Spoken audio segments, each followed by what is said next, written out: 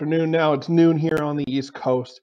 Welcome to Rensselaer's Fall Open House, our first virtual open house of the year. My name is Greg Marcoon, one of the Assistant Directors of Admission here at Rensselaer. I'm going to let everyone log in here quickly. My colleague Meg Whalen is in the chat. She just sent over a welcome with troubleshooting ideas if you're having any troubles with the presentation today. But I'll go over a couple of the troubleshooting things right now. We do recommend using Chrome or Firefox if you are able to, as it tends to have the most success with our webinar platform. And then if you are having any issues, the real biggest thing is to refresh your screen.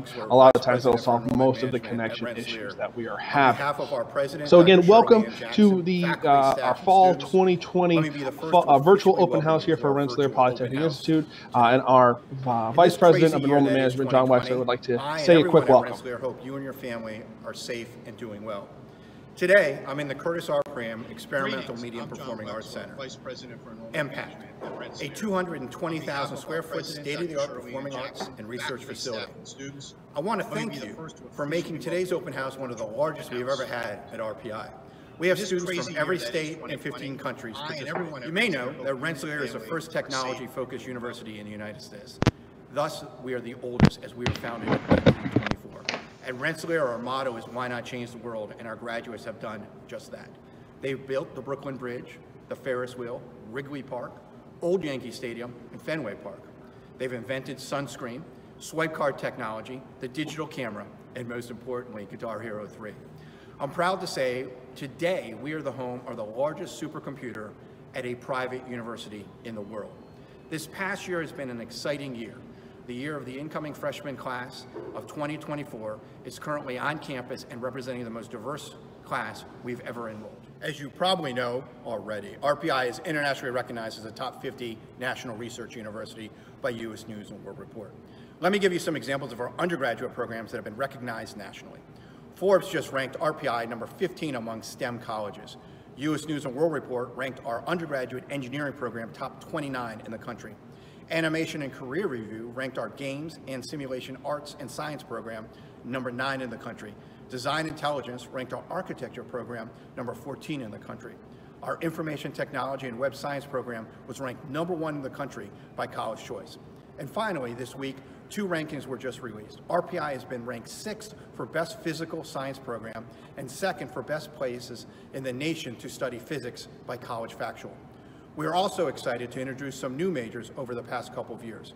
BS in Music, BS in Business Analytics, BS in Biotechnology and Health Economics, BS in Biological Neuroscience. We have very low walls in the 5 schools, so these new programs are a great standalone major, so they can be very easily added to as a dual major. Return on investment in an RPI degree has never been greater. Students at Rensselaer have the opportunity to do research, internships, and co-ops at some of the most desirable locations and companies throughout the world. This has led students who graduate from RPI to be on the cutting edge of technology. We have very low walls. Parents may be interested to know that last year our average starting salary for undergraduate entering the workforce was just over $70,000. On campus, we provide world-class facilities for world-class students. Over the past decade, Rensselaer has invested nearly $1 billion in campus upgrades and created new learning and research opportunities rarely found at the undergraduate level. If you've not already been on campus to take a tour, I invite you to take a virtual tour and experience all this for yourself. There are a few unique opportunities I'd like to highlight that help Rensselaer students become world changers. Over 700 undergraduates participate in research at any given time, both on and off campus. We have 5 signature research thrusts, which allow undergrads to participate in interdisciplinary projects across 32 institutes of research centers. Additionally, we offer the co-term program that allows students to obtain a bachelor's and master's degree within 5 years or less. Some key points about the program are that your graduate program does not have to be in the same school as your undergrad program. For example, you can obtain a degree in engineering at the undergrad level and get a master's degree in supply chain management from our Lowry School of Management at the graduate level. No test scores are needed to get into the master's program. You can get your master's degree in 1 year or less. The RPI aid that you're receiving during your undergraduate years will stay with you through your co-term program. You can learn more about this program and hear from students who are currently participating in it in our session later today. So you can see, it's an exciting time to be at Rensselaer. Before we send you off to enjoy your open house virtual event, I want to cover some changes to our admissions process and key deadlines this year. First, you should know that this year RPI is test optional. This means that students applying to RPI have the option of providing their SAT or ACT scores as part of their application process. If you submit your test scores, the admissions committee will review them. If you have not had the opportunity to take them due to COVID-19, do not worry. We have several application deadlines for the upcoming year. First, we offer 2 opportunities to apply early decision. The early decision 1 deadline is November 1st, and the early decision 2 deadline is December 15th. If you apply and accept via early decision, we expect you to pull back your applications to all other institutions for which you've applied. This year, we are excited to offer early action with a deadline of December 1st. Students who apply early action will have their applications reviewed and a decision made by January 30th. Unlike early decision, students that are accepted via early action have until May 1st to submit their deposit. Finally, we have regular decision, where the deadline is January 15th.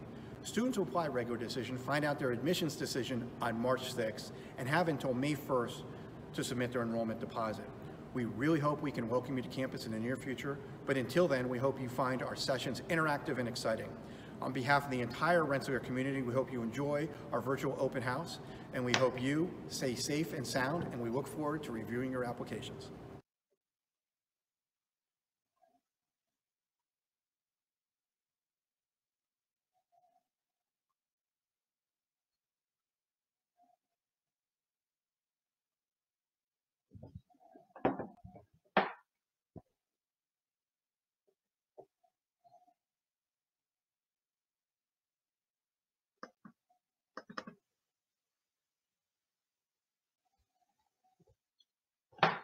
Awesome.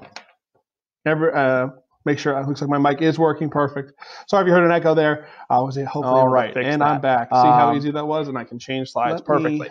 So again, welcome to our having trouble changing the house. My name is Greg Marcoux. I'm one of the assistant directors of admission here at Rensselaer.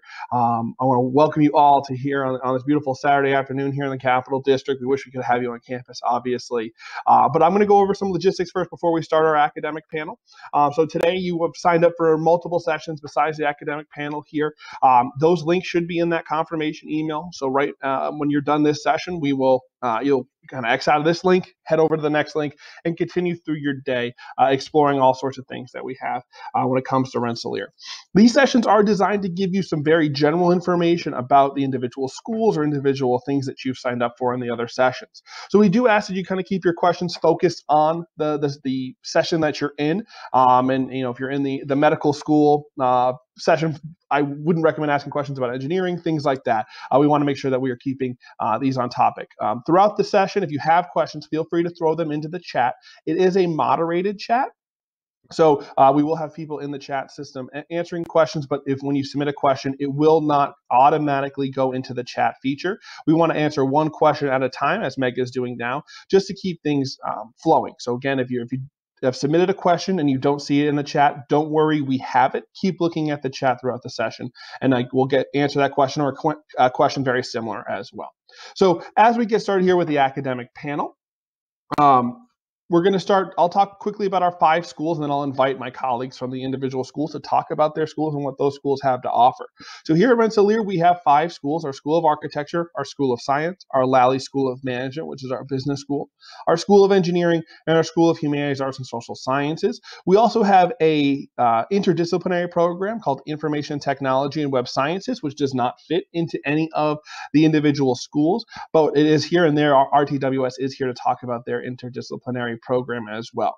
So hopefully, as you can tell from this slide, they are all interconnected, so you can take courses and dual major or minor between schools. So we want you to hear from all of the schools here. So as we get started here, I'd like to first invite my colleague from the School of Humanities, Arts, and Social Sciences, or what we like to call Haas here, into the panel to discuss Haas and all the great things that Haas has to offer. Ben, welcome, and I will turn my video off, and just let me know when you need to switch slides. All right. Thank you, Greg. Let me just make sure that my video and audio is coming through, so somebody holler if it isn't. Anyway, my name is Ben Chang. I'm a professor in the Department of the Arts and director of the Games and Simulation Arts and Sciences program in the School of Humanities, Arts, and Social Sciences. I'm delighted to be here to talk with you all today. So the School of Humanities, Arts, and Social Sciences, like all of the schools, all of the academics across RPI, we are really about asking questions, trying to understand the world, trying to think about the natural world, the social world, the world of things that that humans create, and the world of everything around us, to understand it better, to think critically about it, and to think critically about our roles in creators, as creators within that world. In the School of Haas, we think about what it means to be human. So we think about like the creation of music, how music moves us, how great artwork moves us, how it provokes questions. We think about the mind, both human minds and machine minds and other kinds of minds. We think about the planet, about the environment. We think about society and about politics. We think about literature and biotechnology. All of these different aspects of what it means to be human and to create are all part of what we do in the School of Haas. As RPI is a technological university, many of those questions are also engaged with technology. So these kinds of questions like how does technology change us? What does it mean for us to spend so much of our lives enmeshed in and mediated through technology? Just a simple fact of like how we're having this meeting here today, which is now so much a part of our lives. How does that change ourselves, how we think of ourselves, how we relate to others, and how does all of that inform the kind of world that we want to create? We have a range of different majors in the School of Haas. Something that's important to know is that many of these majors can be done as dual majors, combined with other majors in the other schools. Many of these majors in these areas of study also have minors, and they also have what are called Haas core requirement pathways. So these are all areas of inquiry that you can pursue at various different levels of depth. I'd like to give you just a quick overview of the majors that you see up here on this slide. Biotechnology and health economics. So that's looking at this intersection, of course, between biotech and like our healthcare system, both what the technology is and how the economics of that works. Cognitive science is really the study of mind. So it's the study of artificial intelligence. It's the study of how our minds work, both at a neuroscience level, at a psychological level, at a simulated kind of a level. Communication, media, and design. So this major, in this major, this is where you would work on visual communication, on graphic design, on technical writing, on all the different like ranges of communication that we use every day. Design, innovation, and society. So this thinks about design, the making of designed objects, the built world, often in connection with other majors such as engineering, but thinking about critically how those things that we make, how those fit into society and impact it. So economics, of course, is the study of the economy. It's the study of money. It's the study of economic systems and how all of that shapes our world. Electronic arts is an interdisciplinary major that includes really almost all of the arts, not just the electronic ones. So we do focus on things like computer animation, on digital imaging, on computer music, but also painting and drawing and sculpture and digital filmmaking and bio art, which is the intersection between biotechnology and a fine arts practice, performance, a whole range of all the different arts. Games and Simulation Arts and Sciences. This is an interdisciplinary game design and development degree. So in this major, you would learn how to program games, how to make art for games, how to write stories for games, compose music for games, and look at the impact that games have in society as this large and growing cultural form. The music major is one of our newest majors. So this is both rigorous training in music theory, in performance, and also experimental and avant-garde ways of using technology from computer music to electroacoustic music to virtual reality for creating new forms of musical expression. Philosophy, I might say, in some ways, is like the oldest form of academia in the world. It's the overarching questions. Why is anything? And like, what is the nature of things? Psychological science. So this is the study of psychology. As a as a form of science, the quantitative analysis and analytics of psychological behavior.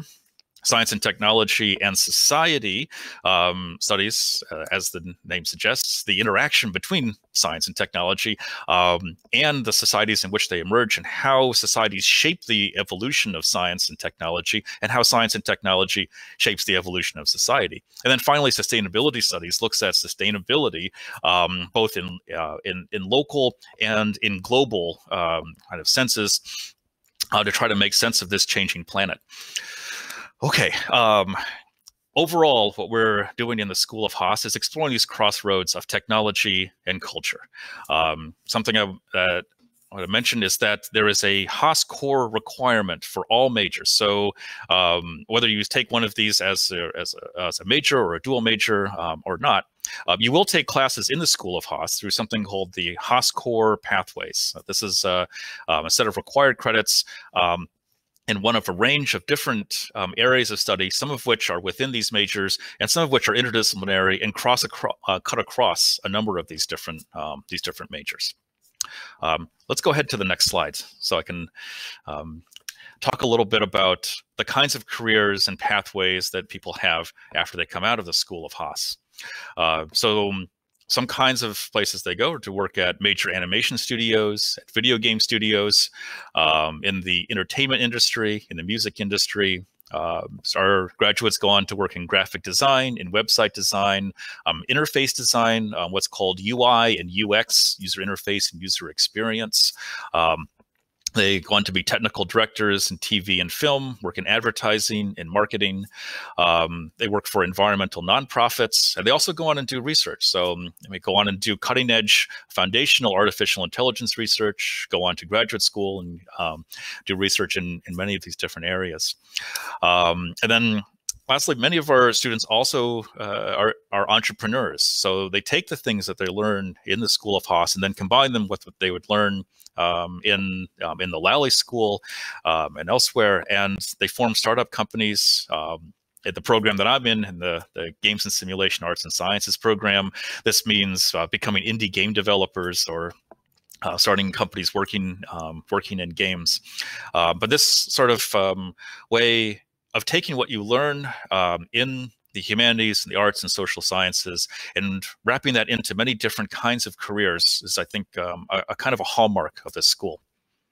All right. I think I'll pause it there because I know we have a lot of content to get through, and I look forward to hearing any questions you have as we go through the rest of the program. Awesome, Ben. Thank you so much. So that's a little bit about Haas. Next, we're going to talk about our School of Engineering. So I'd like to invite my colleague from the School of Engineering, Marie Deffenbach, who is the director of our School of Engineering Advising. And I'm here. Awesome. Thank you, Greg. I'm here. Welcome to everyone. I'm very glad you're all joining us today. It's, as Greg said, it's a gorgeous fall day in upstate New York. The foliage is spectacular this year, and I wish we could all be on campus enjoying that together. As Greg said, my name is Marie Diefenbach, and I am in charge of the School of Engineering First Year Academic Advising Hub. I've been advising RPI engineers for the past 18 years, and I really love my job. I have a staff of 4 incredibly dedicated professionals who work with me, and every day we come to work at RPI with the purpose of really improving the lives of our students. When students come to RPI as engineers, they are assigned 2 academic advisors. They're assigned a School of Engineering Hub Advisor, and they're assigned a faculty advisor. And the Hub advisors specialize in certain majors, and Greg's very kindly putting up our majors here. And their faculty advisor will be a faculty member in one of those departments in their academic major. So for the first year, their Hub advisor will advise them on assisting them to clarify their academic goals, assisting them in choosing any kinds of dual majors, as Ben spoke about, or minors as appropriate. will assist them in crafting their 4-year academic plan. Then after the first year, they're transitioned to their faculty advisor in their department, and they'll assist with kind of higher order advising, questions about career, grad schools, upper level technical electives, and they will be with that faculty advisor for the remainder of the 3 years at RPI.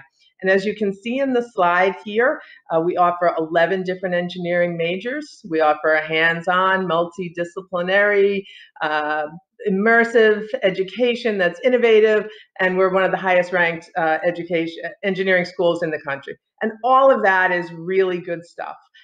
You can go to the School of Engineering website and learn more details about that. You can go to School of Engineering YouTube, and we have tons of videos about our research, student profiles. There's tons of information there. Even our admissions website has a ton of great information there, and you can get all of those particulars and statistics. I don't want to just repeat any of that.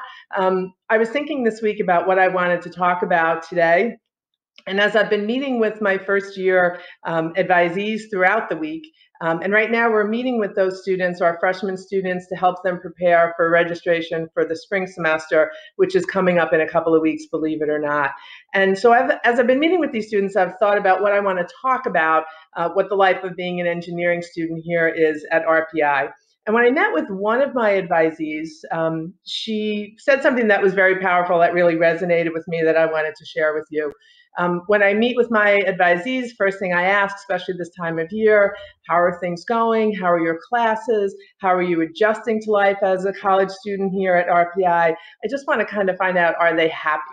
And she just looked right in the camera because, of course, we're meeting like in this format, right? I can't have them across a desk from me right now. And she looked right in the camera and she said to me, "I've found my people." And I thought that was very, very powerful. And she went on to explain that the things that she might have been kind of made fun of for in high school and maybe mocked a little bit, the interest that she had, they're celebrated here at RPI. And she's found a whole bunch of other students with similar interests, and she has really been able to connect with them and celebrate and enjoy all those interests that she has and all of those passions. She has found her people. And so it kind of started me thinking about when I first started working at RPI about 18 years ago. It was a Friday night. I was leaving work after a long week, and I was cutting through. We have a loading dock in the big engineering building on campus. And I was cutting through to go home, and it was Friday night, as I said, and there's a couple of guys, students, dumpster diving in these big boxes that we have on the loading dock with kind of discarded computer equipment, lab equipment that is obsolete that we're getting rid of. And I said, "Why aren't you guys out having fun? What are you doing?" And they said, "We are having fun. We actually decided that we wanted to rig this kind of complicated system that would be like a doorbell video notification that hooks up to our laptops so that we know when one of our friends is at the door." And I just remember thinking, these guys have found their people. I am definitely at an engineering school and I'm not in Kansas anymore if this is what is fun on a Friday night. So if you come here, you'll find your people.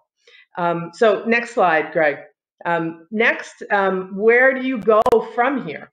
Basically, you can see on this slide, you go anywhere you want.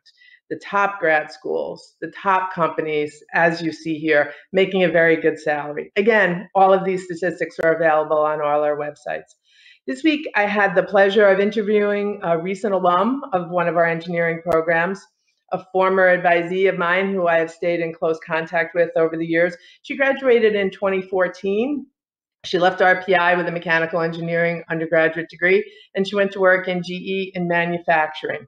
After 2 years of really good performance at GE and saving them a bunch of money, she was aggressively recruited by Apple, SpaceX, and Tesla. And she ended up at Tesla, and she's been there for the past 4 years.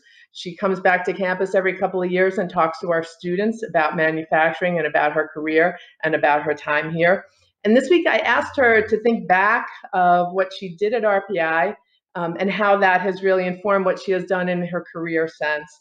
And she talked about a one-credit lab class that our first-year engineering students take, that many of them are taking right now. It's a class called Engineering Processes, where you go into the lab in the basement of the engineering building, and you work with all these machines. It's a completely hands-on course, and you get to make a little metal locomotive or a little metal cannon. And I can tell you that we have faculty who graduated from RPI years and years ago, and they still have those things in their office. So that's a very powerful kind of totem in our engineering school, in our engineering world. Anyway, that one credit class that she took as a first-year student really got her interest piqued in the manufacturing process. She went on to select electives in manufacturing, specifically within mechanical engineering. She took in more and more electives, and she really discovered that that was the passion of her life. And I asked her now, how does she talk to students about what manufacturing engineers do? And she said the thing that she loves most about it is it allows her to be creative in order to constantly improve things to make the world a better place. So here's my pitch to all of you who are interested in engineering, all you engineers out there. Come to RPI, find your people, discover your passion, and then go on to make the world a better place. We need you now more than ever. So I'm going to be hanging around for questions, and I'll turn it back to Greg. Thanks.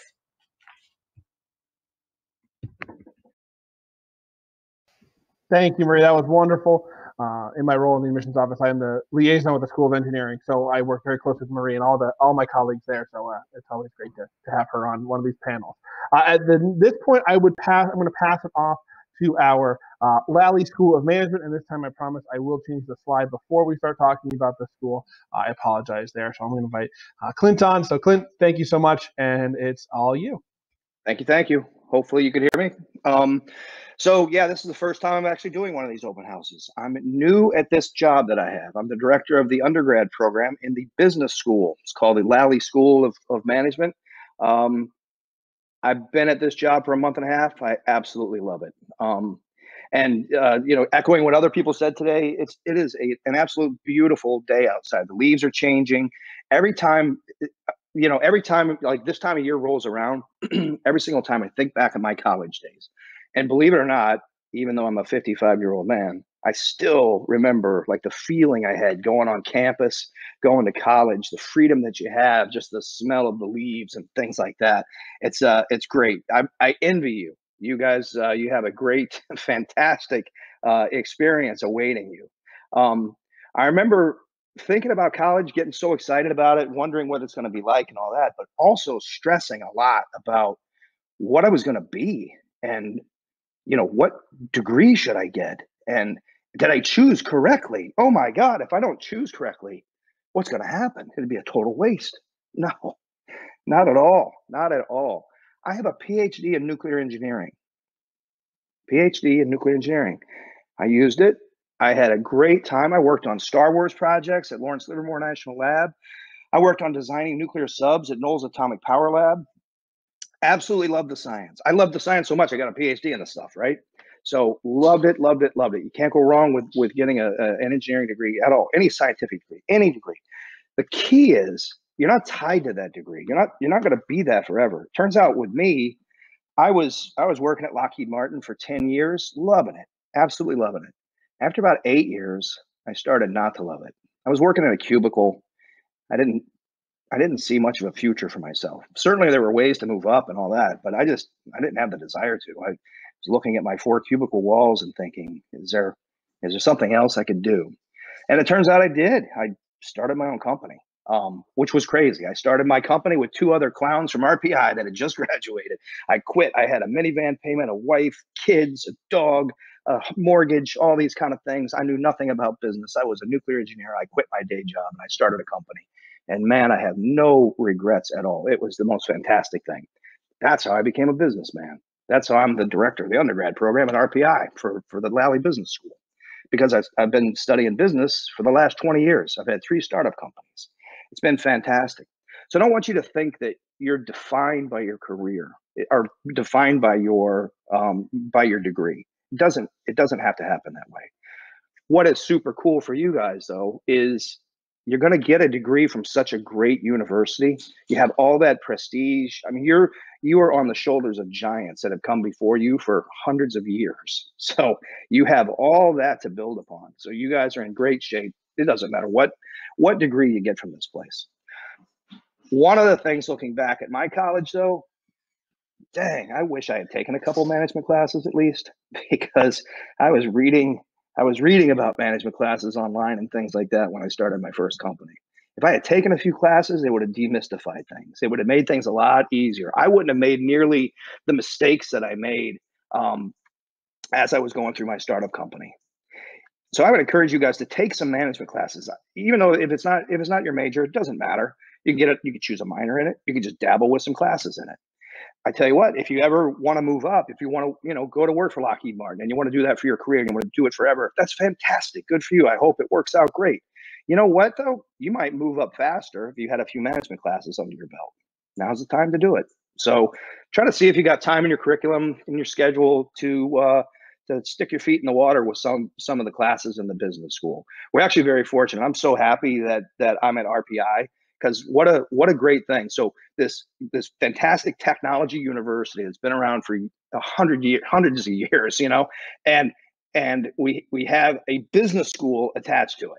I feel very fortunate that I'm in my position. So I open it up to you guys to take some of our classes. Just dabble with it, even if you don't want to be a business major. But if you do want to be a business major, which I also encourage, we have a couple of degree programs. So you get a BS in business and management. That's more the traditional role. And we have a brand new one. It's a BS in business analytics. Brand new program started last year. To me, it's sort of a crossroads of STEM and business. If this degree had been available when I was your age, I might do it. I mean, because it's both business and really technical stuff. You got to learn how to program. You got to have good math skills, good analytic skills. So it's basically putting your STEM brain to work on business problems, which is really cool. So those are our two undergrad programs. Of course, it's all accredited, all that kind of stuff. Also, as was mentioned before, you can get a co-term degree. A co-term degree is you spend an extra year and you can get a master's degree in business. You spend an extra 3 semesters, you can get an MBA. So it's not a bad deal, and you can get right into the programs without any testing or things like that. So you would come out with a graduate degree after spending basically either 2 semesters or 3 semesters here. If you're a business major, then we have concentrations. You could have a concentration in entrepreneurship, supply chain management, marketing, finance, information systems, and our brand new one is sports management. So we got all these different, with a couple different majors and then a couple different concentrations within those. And like I said, you can stick around for a graduate level degree as well. Next slide. And those co-term degrees, that's for any major. You don't have to be a business major. You could be an engineer and then do a co-term degree, or science major, any Haas major. So the school, we have modern programs. We've really been revamping our schedule or our curriculum all the time, turning it over to keep pace, make sure that everything is relevant. We're training the leaders of the future. Our students graduate with really good salaries, greater than $71,000 a year. They get signing bonuses, things like that. So we have a very successful alumni network also. In fact, when I teach classes, I try to bring as many alums and other relevant folks into class as possible. Like the VP originally was talking about how we had one of the RPI grads graduated and invented the digital camera. Well, he comes into my class every year, so it's pretty cool. You got a well-respected business degree, well-rounded. I think that when our students graduate with a business degree from the Lally School here at RPI, they're treated a little different than regular business school students, because people know that they have more of a technology background. It's just sort of woven into all of our programs. So you're gonna have that if you graduate from the business school, or likewise, even if you take some classes and make it into a minor or things like that. So there's a little snapshot of some recent where recent grads went: Raytheon, SpaceX, Tesla, Deloitte. Send a lot of people to things like that, Amazon, IBM, etc. So we have a good program. It's cool. I feel fortunate that we have this business school attached to RPI, which is fantastic. We try to integrate as much as we can with the other schools, make it so that it's easy for you to dabble with it, get a little more interested in it, take a minor in it, get a double major, all kinds of different things. So many different ways to stick your foot in the water with business, but I also encourage you to think about using it as a major as well. So that's all I have.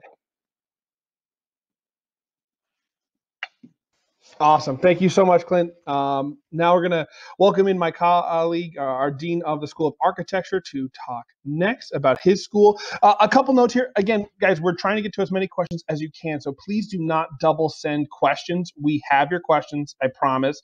We will get to as many as we can.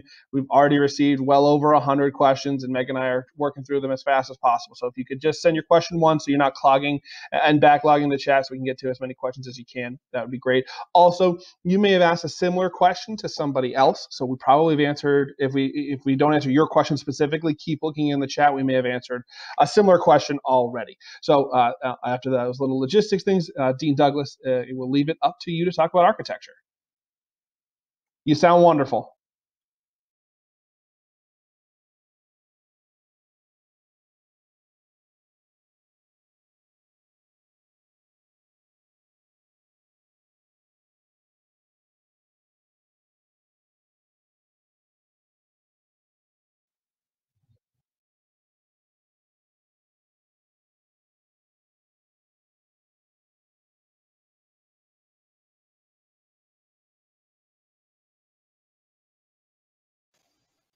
Thank you, Dean Douglas. And again, I apologize for the spotty audio there.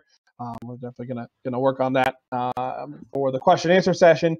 But next, I'd like to invite my School of Science rep on, where it looks like he's outside in beautiful upstate New York, ready to show you what upstate New York looks like. So I will. Thanks, Greg. You can hear me okay?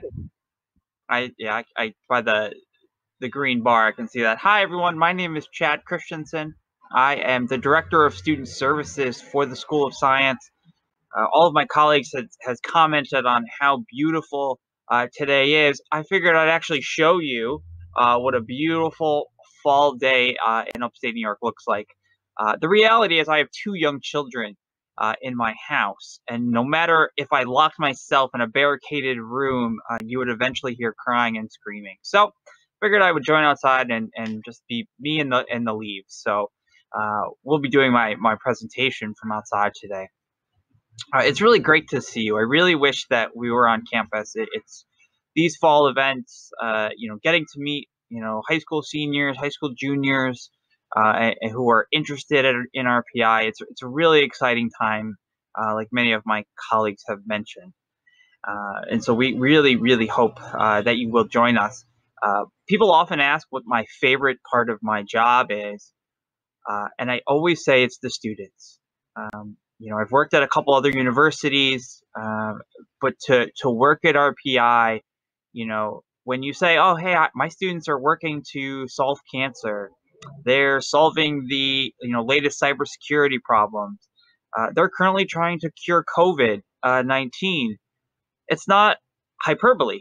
These are projects our students are actually working on every single day, and you'll come to learn that science is a whole bunch of little projects that lead to one big result. So you may only solve one molecule in this drug trial that leads to this, but your contribution to that project could one day cure cancer, cure COVID. And to me, it's an amazing thing to think about, and think about the opportunities that you have available in front of you. It really is an exciting time to come to RPI. So really hope that we will see you. I'm here representing the School of Science today. We have lots and lots of majors. There's too many for me to kind of go through individually. I'll give you the broad strokes on all of them, and certainly during question and answer, if you have further questions, you can ask. So we have 6 departments in the School of Science. We have physics, biology, chemistry, computer science, earth and environmental science, mathematics, and mathematics. We do have one program, interdisciplinary studies. It's basically a combination of those 6 departments that's run through my office and the dean's office in the School of Science. And so those are our major programs. As our newest programs actually are in computational biology. That is a new program that just started this current fall, so fall 2020. It's the combination of computer science with some biology. We used to call it bioinformatics, but the newer term and the more appropriate term now is sort of computational biology. And you really see that in a lot of our programs, is that we have a really high working on analysis, data sets, computation. A lot of our mathematicians are computational mathematicians or applied mathematicians. We're really trying to solve new age problems, and you really get that exposure throughout. So what's really nice about science is that as an incoming science student, you don't always have to choose right away. Clint, I really appreciated what Clint was saying was, deciding your major right away does not have to dictate your future career. And for example, last year, I actually did a study of this. I took a couple years. We figured out how often do our students change major. We really didn't know. So we found out, depending on the class year, somewhere between 35 and 40% of our students in science actually changed their major to something else. So they started as an incoming student with this, and they graduated with some different degree. So it really comes to show you that a lot of students really do change their major and change their what they're interested in. And so we really want students just to come to RPI, start taking science classes, get it. The way I look at science and the best way that we prepare students is we kind of have 2 different tracks. So if you're interested in mathematics, physics, computer science, there's a couple courses, right? In your first semester, you would take computer science 1, you would take calculus 1, and you take physics 1. If you're interested in biology, chemistry, environmental science, those kinds of programs, you would then take biology 1, chemistry 1, and also calculus 1. And it really, leaves it so that you have different avenues that you can switch to depending on your interests as you come forward. So that's a really, really interesting thing. One special program we have in the School of Science is our physician science program. I do get this question all the time. We do not have a medical school at RPI. We partner with a local medical school, Albany Medical College, and students do 3 years at RPI. You would follow a standard biology curriculum for the 3 years, and then you do your 4 years at medical school. And what we do is we transfer in the courses from your first year at medical school back to RPI, thus giving you a bachelor's in biology. And then you would finish your next 3 years at Albany Medical College and get a medicine degree. And really, it's a really unique program, and certainly contact our admissions about it, because I do think it requires some special applications and things like that. So certainly do that. A lot of rankings. I actually think I see 2018. I actually think 2019. We also were rated number 6 in physics. Many of our programs are highly, highly rated. And our students really, really do enjoy them. Actually, if you go to the next slide for me, Greg. Thank you. You can see, how amazing and all the sort of different amazing places our students go. You'll see a lot of overlap between the schools and where our students end up. And a lot of that is the dual major and sort of that feasibility to do multiple programs during your time really allows you to be a well-rounded student. One thing when I did a little research on our students, most people think that the most common dual major in science is engineering, and that's actually not true. The most common major, dual major, is in Haas. As Dr. Chang was saying earlier, a lot of their programs are easily dual major, sort of blend well with that. So you do see a lot of that overlap. Two things that I want to highlight before I know you guys have been listening to us talk. The starting salaries for our majors, are really high. There's a really broad range, as you can imagine. School of Science, we have everything from lab techs, research lab positions, up to, I've seen job offers $120,000 for computer science students. So that the $75,000 median salary is a pretty big range just because of the different programs. But they're certainly all really great starting salaries. One thing I find is interesting is that the vast majority of our students complete either research during their time at RPI or do an internship or co-op.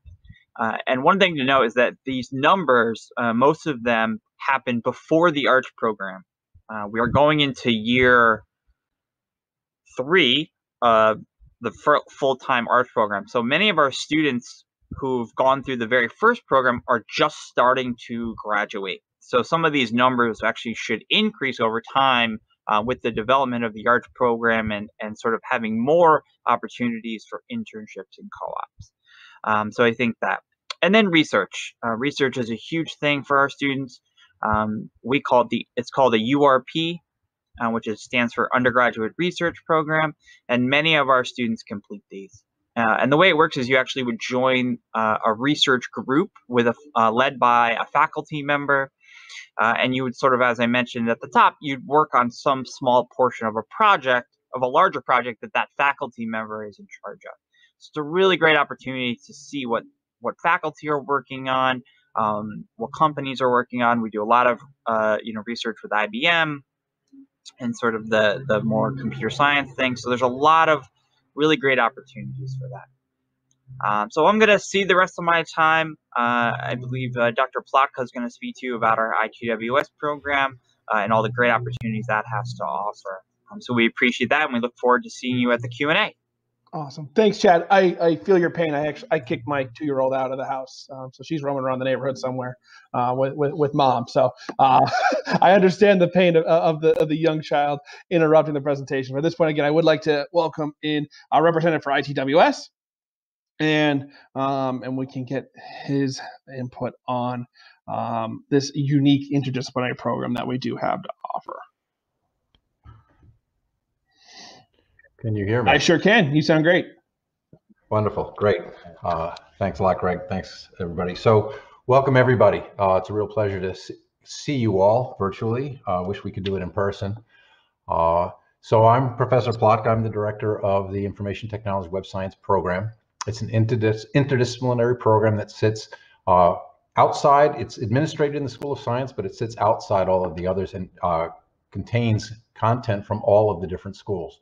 So we work very closely with all of the different groups. As was mentioned, we're the rated the number one program in the country in information technology and web science. So information technology being the management and running of in IT infrastructure within companies, and then the web science being a lot of data analytics, data science, cybersecurity, and things along those lines.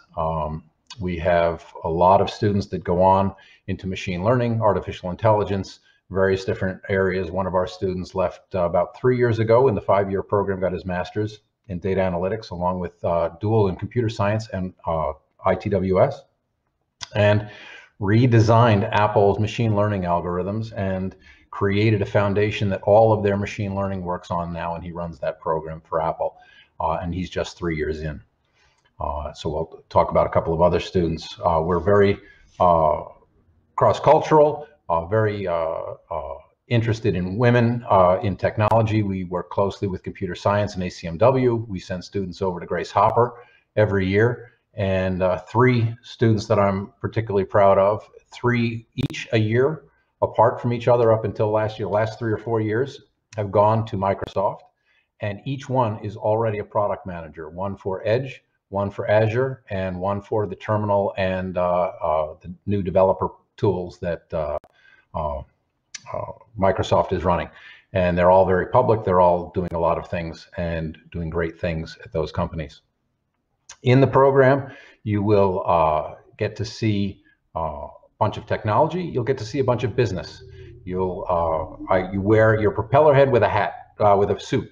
So we wear the suits. We understand the technology. We can understand and read a balance sheet. We can do a cost-benefit analysis. We can do a return on investment calculation. But at the same time, we can design an algorithm for solving some sort of real problem. We can apply our engineering skills, our scientific skills to a real world problem to solve some concern. Hence, all of our students going forward. For example, the one student that's product manager at Edge, right out of school, went and proposed to Microsoft, the Technology Steering Committee, that they change the engine of the browser to Chrome, to the Chrome engine rather than the old Internet Explorer and the original Edge engine. So our students, all at RPI, not just in ITWS, but our students identify a problem, find a solution, and go for it. And that's one of the great things about our program.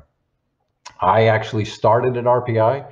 I graduated many years ago, before there was an ITWS, before there was an internet, quite frankly, for a public internet anyway. And electrical engineering, computer science, and as was mentioned earlier on, I did not start, Clinton mentioned, I also did not start in business. I figured for sure I would be a scientist my entire career. I went to Grumman. I was a radar design engineer, so did physics, and then moved into business, had a consulting company, started a couple of companies, sold them, and now I teach full-time here. I started with this program 20 years ago at its inception. It was started by a previous vice president of AT&T who was responsible for laying fiber, also an RPI grad, by the way, Greg Hughes, who was responsible for laying fiber across most of the world at AT&T. And he started the program, and I advised to that program for years, and then came on board to start teaching about 10 years ago. Next slide, please. And so some of the specifics of our reporting seniors, 100% placement for 7 years prior. We had 87% placement last year with the COVID situation. Our average starting salary was $85,000 last year. The year before, it was $97,000. Our highest reported salary this year was $110,000, $140,000 all time. So our students are getting great placement all over the place. Facebook, Deloitte, Apple, CIA, NSA, pick your three-letter acronym companies, Google, Microsoft, and so on. So the students are very in demand. You'll find that many of our students have done 3 or 4 different internships at many of these different companies and others, and get pick of the litter as far as opportunities. Many go on to grad school. We have a very robust graduate program where you can do a 5-year master's or dual. You can do a dual with other schools. You can also do a master's in cybersecurity, information technology, what have you, and we can tie a lot of these things together. One of the things I wanted to talk about are the things that we do as a program that sometimes are a little different, but certainly what we're doing different with COVID and keeping people engaged. So all of our classes are taught live, online, and in person. So the folks that are on campus get taught live. The folks that are remote attend live. We have interactive sessions. We have bi-weekly meeting WebExes that are come as you wish meetings with the entire graduate and undergraduate student body, as well as the administrators and various faculty, to come in and talk to you to see how things are going, just to touch base. We've launched this past year a Discord channel that is primarily student organized and run. It's overseen by myself and one of the folks in our cybersecurity area that works for us in the IT program. And we have active sessions, tutoring sessions there. We have the Gamma Nu Eta National Honor Society for Information Technology, which was actually founded at RPI. And they have mentoring and tutoring sessions on a regular basis. And so we're in constant communication with all of our students. We meet with them regularly, as I said.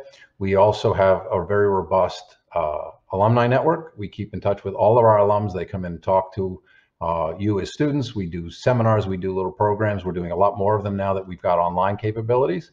And we actually have had students go to jobs and then find other opportunities using the LinkedIn network from our alumni by keeping in communication with folks from various years and various areas and generations of the program, as it were. We're in our 21st year, I think now, or 22nd year. And so it's pretty robust, and the network is pretty extreme. We're represented all over the world. We've got folks on every continent other than Antarctica. Although, no, actually, that's not true. Antarctica, we are represented this past year, so we've got students there as well.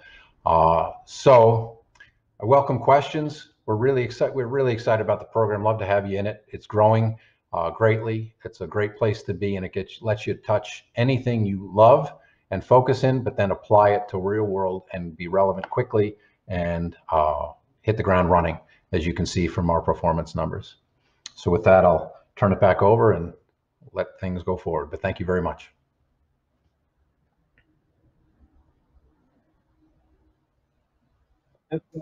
Awesome. Thank you. If you want to stay on as well, I'd like to invite all of my colleagues back or here to the panel.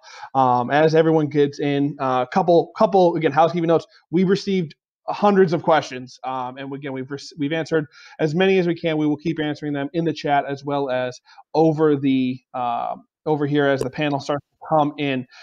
So again, we weren't able to get to every single question, but again, we're going to try our best. And again, many of the questions that you've asked will be answered in the other session.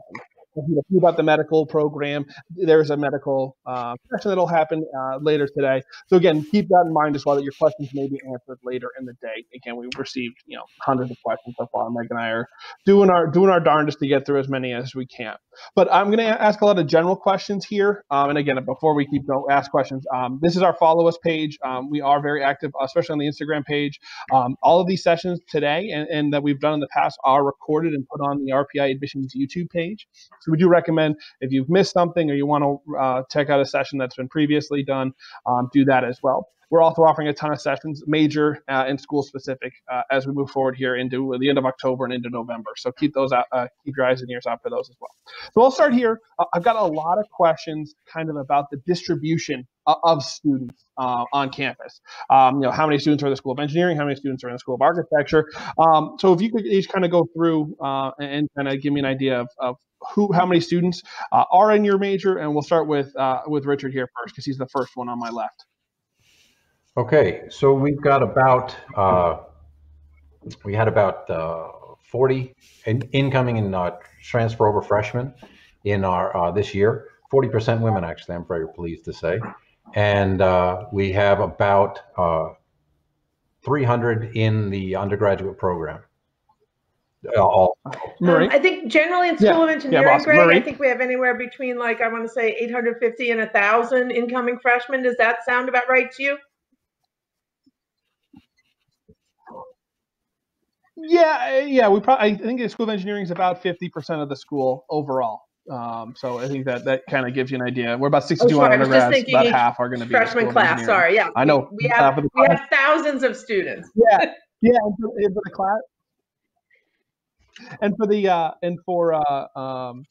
the last year, the entering class of 2019 was the first class year that we had under 50% engineering students coming in. So we are not just an engineering school. Clint, you're next. Yeah, we have about 70 incoming freshmen, I'd say, per year. Over 200 students all in the undergrad program.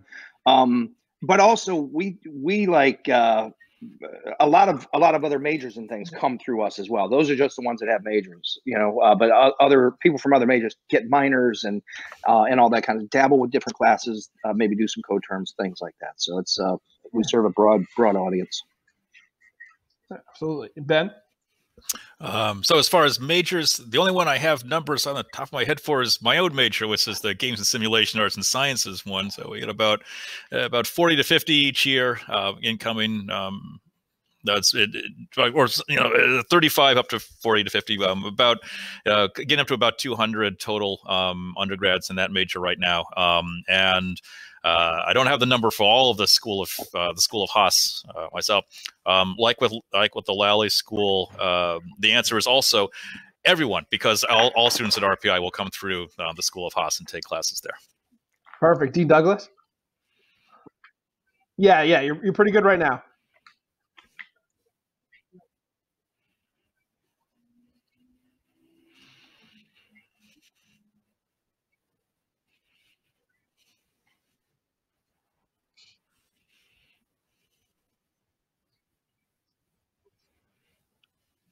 Awesome. And Chad? Hi. Yeah, we're gaining on engineering very quickly here. We had 660 this past year. We usually average about that 600, a little bit over mark for incoming freshmen. We have about 2,500 all said and done. Many of our majors actually increase over time instead of decrease with the dual majors. So we have about 2,500. And also, the School of Science does hold our largest program, which is the computer science program as well. So they have that as well. That's actually, so if you take those numbers and divide it in half, that's what you get for computer science. They have about 1,200 students. They get about 300 coming every year. Awesome. Wonderful. And then I've seen a lot of the questions about dual majoring as well. And so this one, does RPI offer a dual major for engineering and computer science? So that's the question. But generally, I'd like to talk about dual majoring. I know Ben, I know Clint have talked about dual majoring with their particular programs. Marie, as an advisor, I don't know if you want to start with this one. That would we have a lot of dual majors that are quite popular in the School of Engineering. Our most popular is probably aero and mechanical. It's pretty easy to accomplish in 8 semesters. I think when we're talking to particularly first-year students, I like the dual majors to make sense. I don't think you want to come to RPI and just collect all these majors and minors and things just for the sake of saying I have a lot of majors and minors. We kind of like talk to students about what are your goals, what are your passions, what are you trying to accomplish with these combinations? Because sometimes there's kind of weird combinations, I've got to be honest with you. And then sometimes when you delve into it, they do, a student might want to be in nuclear and aero because they want to do deep space exploration and look at nuclear fuel for, rockets that go into deep space. Okay, that makes a nuclear and aero one make sense, So I guess, students always like to ask about duals, and they want to get the most bang for their educational buck, and I totally get that. But, I kind of like it when they make some sense and that you can talk to a prospective employer and you can tell a narrative, why did I combine these interests, because in some sense you could run the risk potentially of an employer saying to you, you're kind of all over the place here. You might be kind of diluting these things, So, I think if students have thoughtful discussions with their academic advisors and with their faculty members, and sometimes even with upper class students about why they're doing particular duals, I like to see those conversations happen. But there's tons of opportunities, and our students dual with all the majors, all the different schools represented here on this call. So there's a lot of low walls at RPI, I believe, as your boss explained earlier. And so, students can pursue different interests, and they're not locked into a particular school, a particular curriculum. They have that opportunity here, absolutely, to explore all the different aspects of themselves. Anyone have anything else to add? Yeah, I just want to sort of go off what Marie was saying. I like the idea about making sense, especially, you have a finite amount of time at RPI, an amount of energy and credits, and sometimes there might be other ways that you don't think of, right? You might be better off working on an undergraduate research project. You might be better off working with the Lally School and the Entrepreneur Center on some other idea that you have. And so it's not always just right about collecting majors. There's a lot of extracurricular experiences that can bolster your resume at RPI.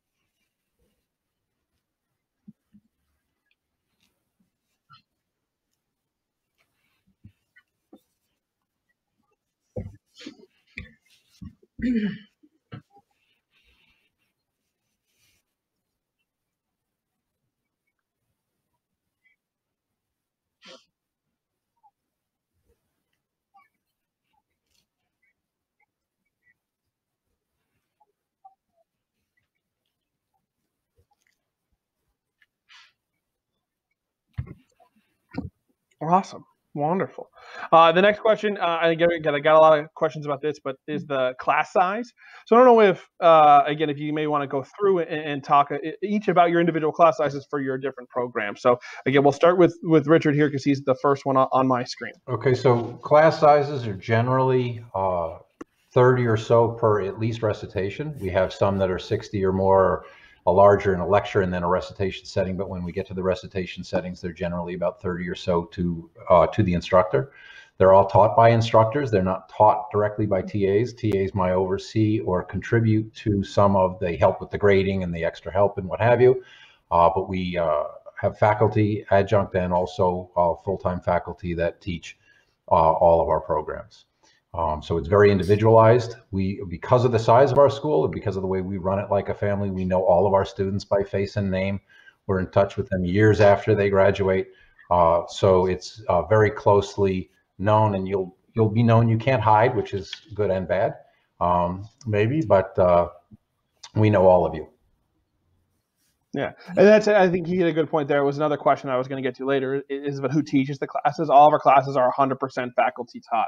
We don't have teachers, teaching assistants or grad assistants teaching classes. Again, they may run a recitation period. Yeah, and I can echo that as well. Teaching. And Marie? even though engineering is such a large school and we have so many students in any of our majors, our class sizes within the specific majors themselves are usually quite small. I mean, that engineering processes class I referred to that almost all first-year students take, I think that class is limited to between 15 and 18 students.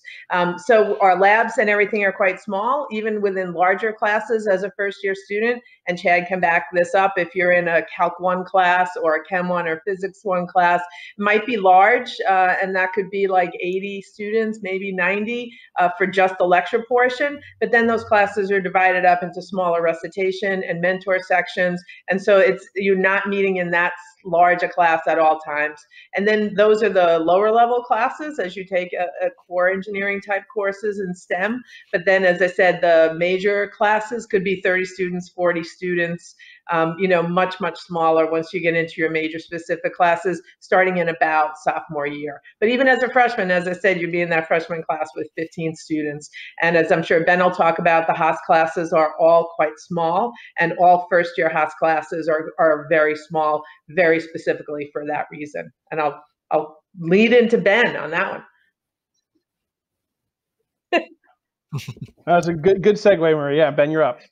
Yeah, thanks. Yeah, I mean, in the School of Haas, the majority of classes are under 20 students, and that includes most of the first year classes as well. Some of them are a little bit larger.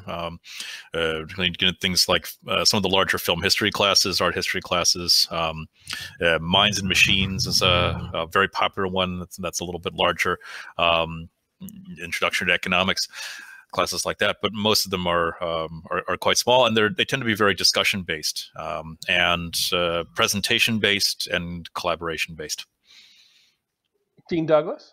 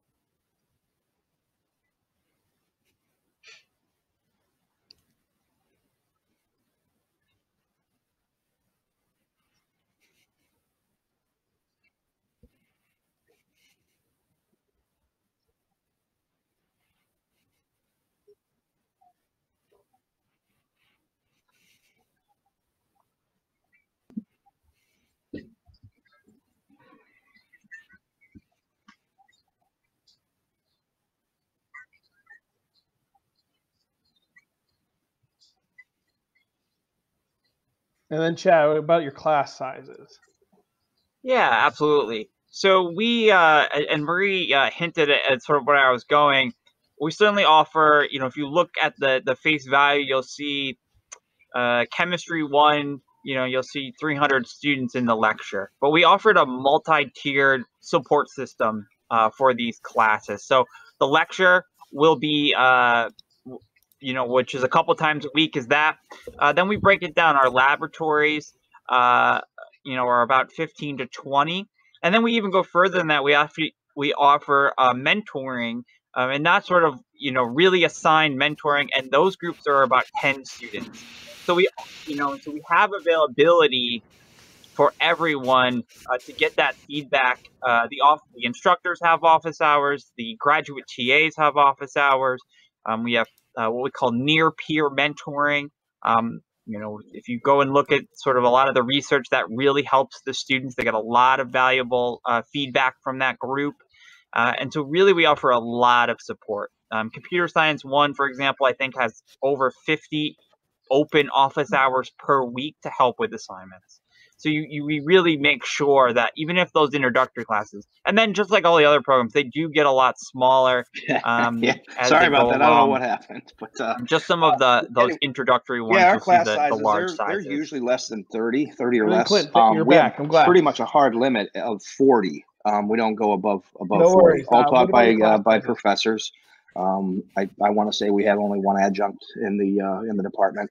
So yeah, you get a good quality education. And so one of our most popular classes is, say, like Intro to Management, and we offer that, and we get a flood of students from around campus that just want to stick their feet in the water on management. But again, we limit those to 40 students. So even though we have hundreds and hundreds of students signing up for that, we just offer different sections.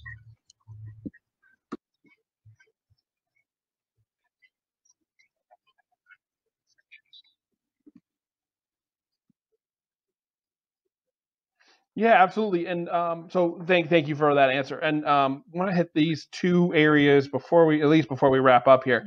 Again, a lot of questions about our co-terminal program, our accelerated masters, particularly students who are interested in majoring in engineering, but then getting an MBA or something else. Actually, I wish I in had business. done that. So I Is got some that formal possible? education And, before I was I don't know if thrown Clint wants to the take this one wolves in as business. that's the transition you've made in your career. But yeah, those if are you may actually want to some of my discuss favorite that. students are the co-terms from other majors. So yeah, very robust program. We have it. You can get an MBA in three additional semesters. It's a solid program. Anybody that's interested, I think we have it all on the website, the curriculum and everything laid out. So it's a tried and true pathway of finishing up in 5.5-ish years to get your undergrad degree in anything across the campus, and then finish up and leave the school with an MBA. So, like I said, really good program. A lot of I don't have the placement statistics in my head, but that they always get jobs and good jobs, and I've got no complaints about the co-term MBA program.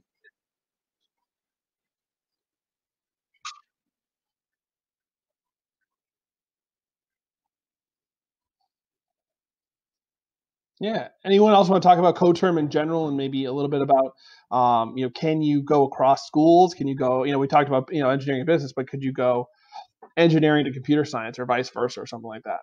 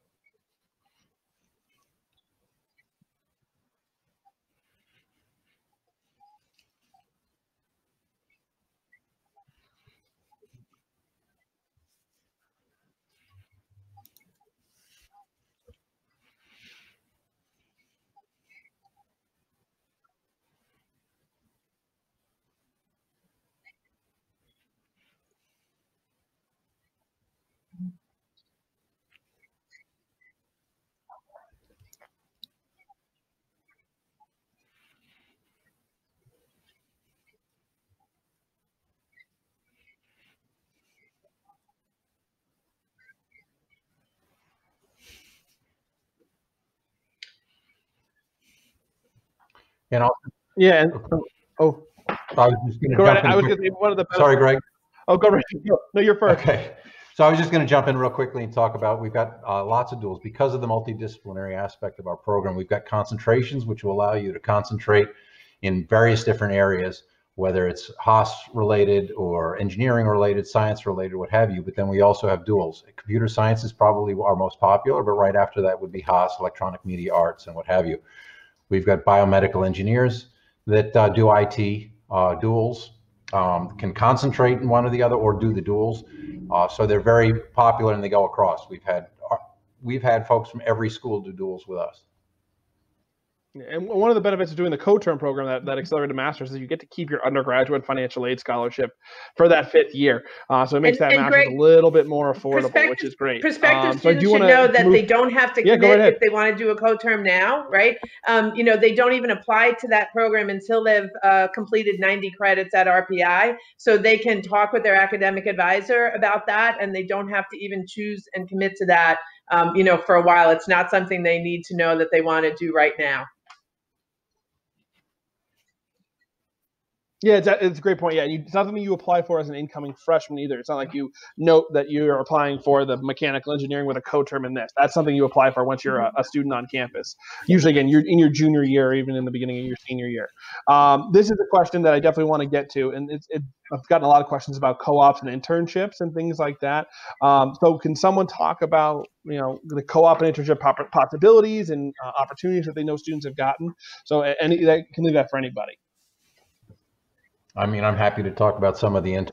Yeah, go right ahead. We've got students that we've got students that actually have gotten internships now as freshmen. So our students are going to, Microsoft has a new program that I worked with them a little bit on trying to get started for taking freshmen, because when the advent of Arch, we had students that wanted to get active much quicker. Johnson & Johnson is looking at our freshmen now. And so they go to Johnson & Johnson, Deloitte, IBM, Microsoft, Google, Apple, Amazon, all of the companies that are hiring our students as interns. United Airlines is recently newer, and they take a lot of our students as well. Our program, because of the way it was structured, has always been tied to the idea of doing an internship or a co-op. And so we've structured our courses all along for years along the path of being able to let you graduate in the time frame that you need to, and also take a co-op. Now with art, it fits perfectly into that paradigm.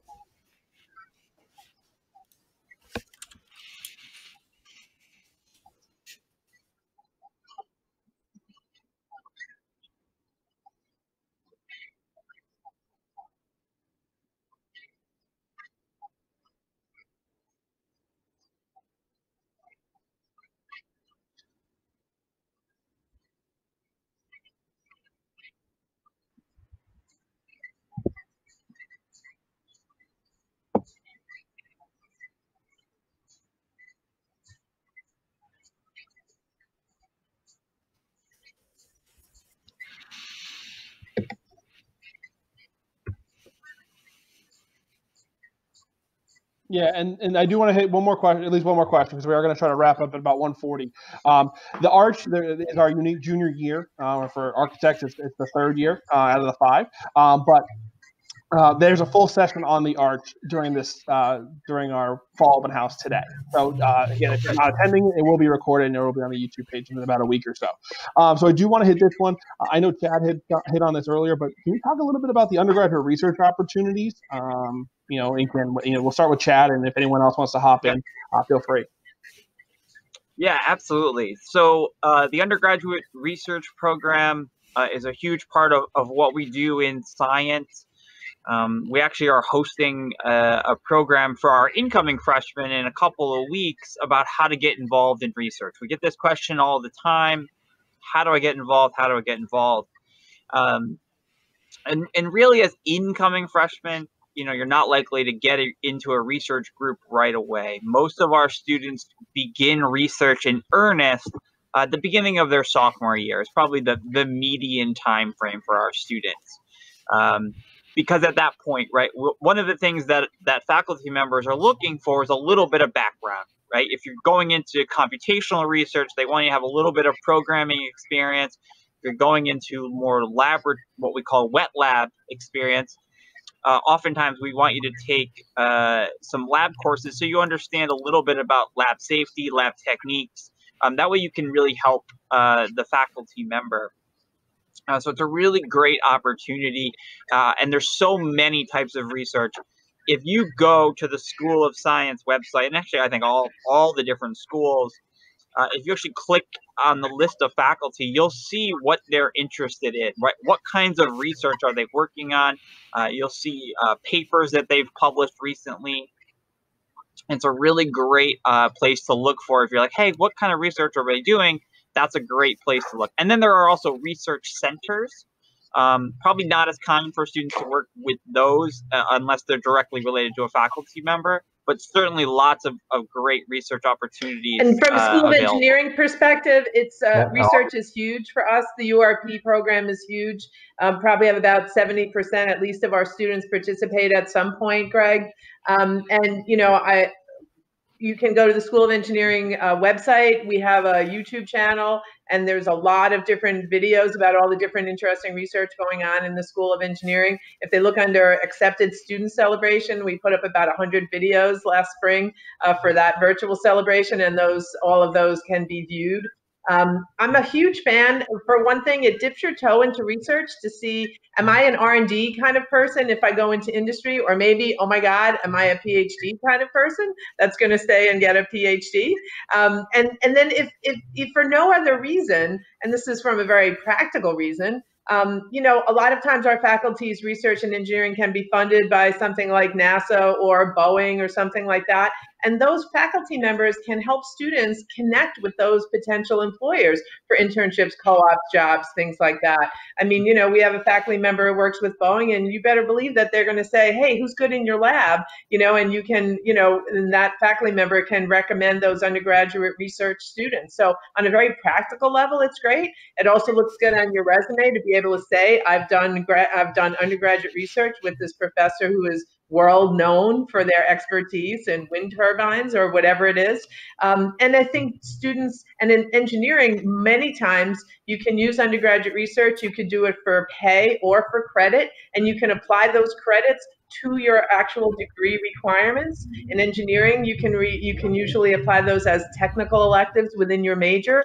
So there's a ton of great options to explore with that. You can do research over the summer or part of your arch.